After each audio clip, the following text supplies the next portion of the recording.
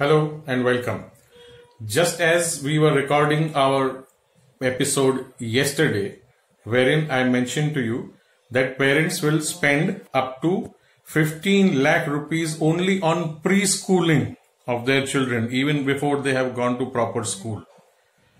Prior to that, we had talked about post-graduation expenses which were in the range of 22 to 25 lakhs, increasing by approximately 5% every year.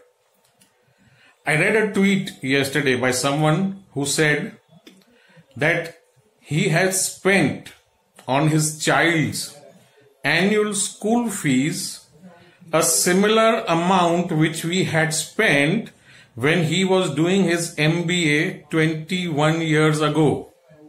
21 years ago, he spent approximately 5 lakh rupees on his MBA course.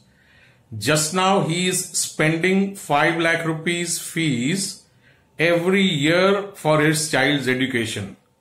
Let's see how much a typical parent would be spending nowadays on their child's education. So 15 lakh rupees in preschooling, then there will be 10 years of schooling. Now all parents want their children to go to IB schools nowadays. Fees of IB schools in Mumbai ranges anywhere between 5 to 8 lakh rupees a year. Let's take 5 lakh rupees with an annual increment of 10%. Over a period of 10 years, add the preschooling fees and the schooling fees. It will come to approximately 1 crore rupees. You heard it right.